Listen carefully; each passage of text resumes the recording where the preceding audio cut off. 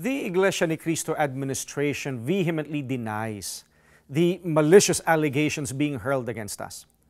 The INC leadership will never do anything that can ruin the reputation of the Church.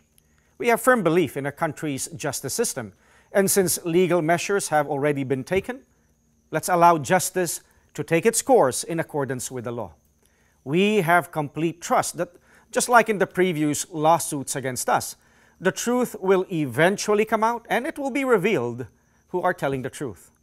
In the event that Lottie and company will refuse to vacate peacefully and voluntarily, the leadership will have to push through with its eviction case against her. We wish to reiterate that the Iglesia Ni Cristo is not a family corporation. It is a religion that stands firm in obeying the Lord God's teachings in the Bible. Hence, even the regulations implemented within the church are based on the Bible. Brother Eduardo Manalo, being the church's executive minister, has sworn to uphold these principles, even in matters pertaining to his caring for his relatives, siblings, and mother.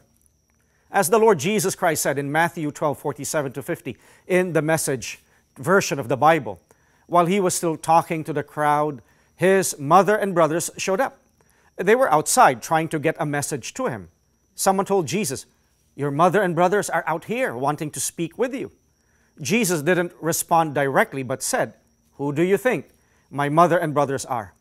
He then stretched out his hand toward his disciples. "Look closely.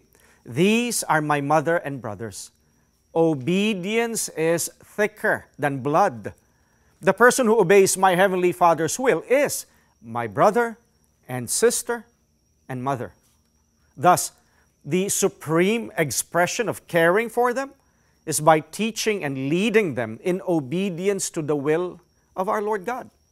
The other relatives and siblings of Brother Eduardo Manalo can attest that he has been upholding this duty along with the provision of their material needs. However, if and when any of them refuse to obey the teachings, he also must and will enforce the disciplinary actions as decreed in the Bible.